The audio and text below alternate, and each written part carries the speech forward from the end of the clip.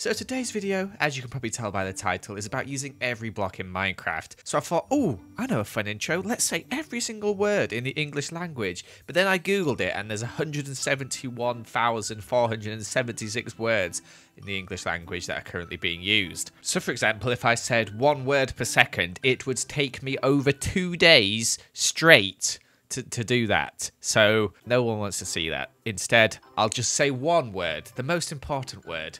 Subscribe. Okay, let's start the video. That was so cheesy. Now today, we're going to be trying to build a house using every single Minecraft block. Now, a few years ago, this wasn't a very hard challenge, but today, it is a hard challenge, as let's look at how many blocks we have. Oh, I made the world in survival mode. How? Like I was saying, look how many blooming blocks we have now. It's so many. Like, even modded Minecraft didn't have this many blocks years ago. So our first challenge is to lay out every single block in this area here.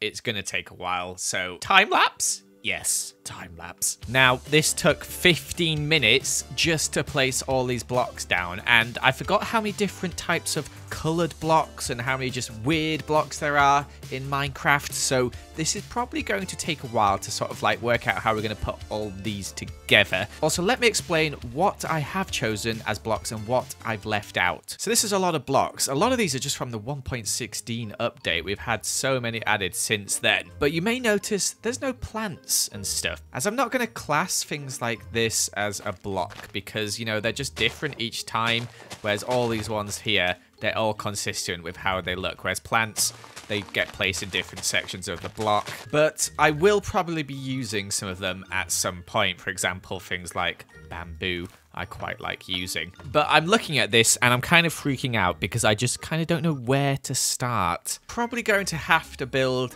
a colourful house inside. It's going to have to be pretty colourful. We're going to have like a nether portal room with all these dark blocks here, I think. And the way I'm going to do this is I'm going to pick a block out of here and then remove it like so, and then I'll use the block, and that's how I know that I've used that block. So by the end, all of this will be gone. So I guess we better get started by building the exterior of this house. Oh no. Right. Let's think. So actually, I didn't actually get started on the actual house yet whatsoever. Instead, I've just started building up the terrain, which may not look like a lot right now, but soon you'll see we start to add quite a lot of stuff in, including these sort of like mountain area here. And we actually managed to use up a decent amount of blocks doing this. I did in some mushrooms, some plants, some trees, lots of different types of trees, because we've got to use every single type of wood, plus a few little mini areas like this little seat here, and we've got a little sort of weird section at the front as well. And it's looking quite nice, if I do say so myself. We've got a lot of colour in here, as you can see. We've got the granite path, which I've actually used some brown mushroom blocks. I think that fits really nicely with this sort of texture here. I've never really done that before, but I like that. Up here we've got a bit of podzol coarse dirt. We've got some andesite in here.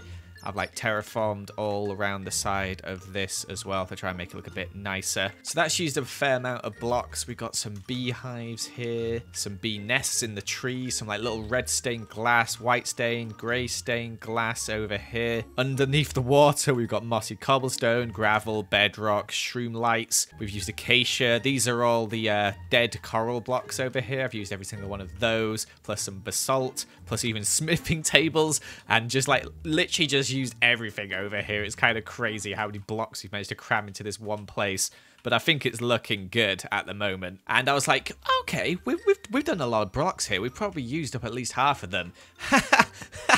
No, we've barely used any of them. Oh my gosh, I'm freaking out. I am freaking out. There's so many blocks here. I don't know what to do with them all. I guess we better get started, eh?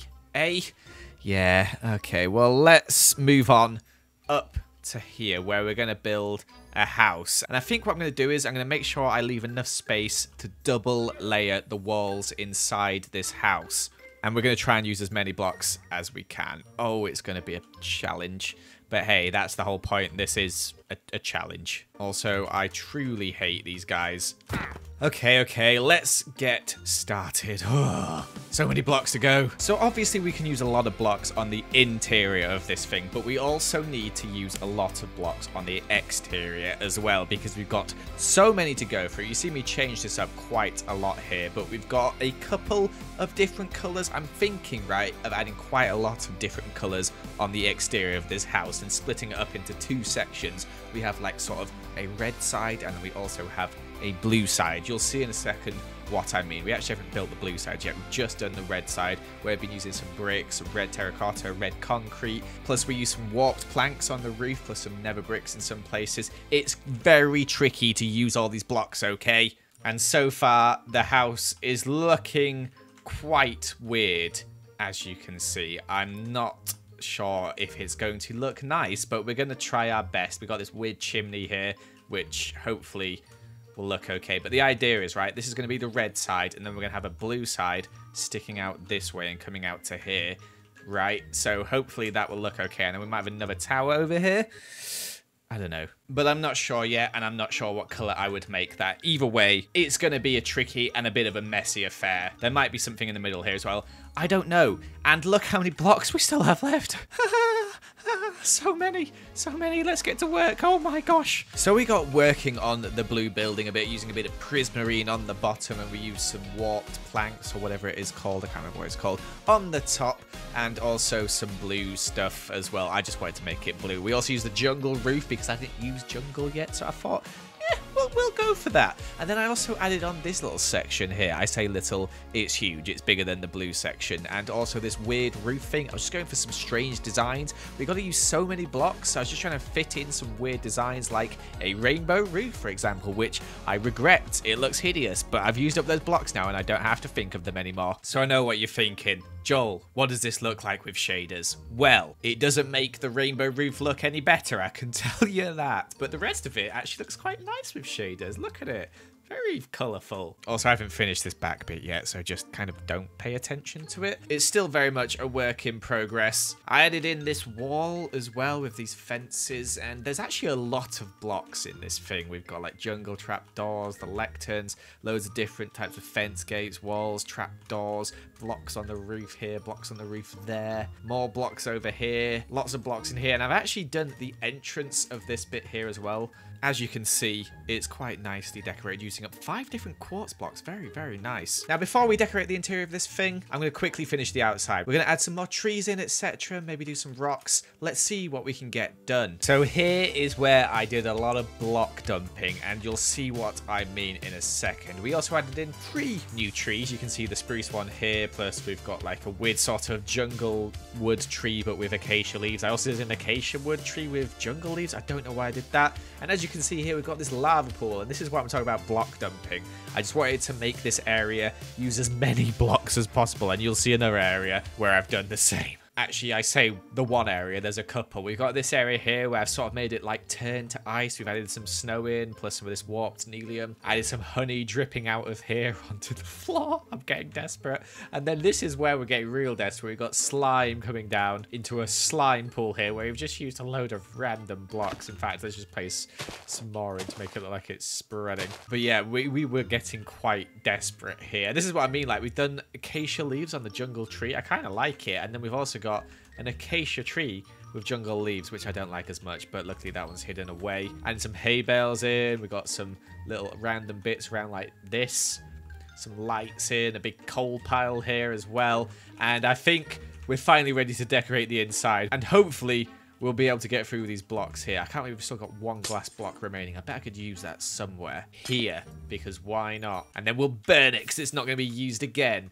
Anyway, interior. This is going to be hard to time-lapse, so instead, I think I'm just going to do it, and then I'll show you what's happened. Also, I've left this. This is going to go over here as well, because I'm desperate. Perfect. Oh, it fits in so well. It was what this area was missing. It wasn't. We've just got so many blocks. So although I didn't time-lapse the interior work, I had my recording software on anyway, and you get this fun little time-lapse here of every single block slowly disappearing as we come and use it. And yet they're all gone. Are you ready for the tour of the worst interior you've ever seen?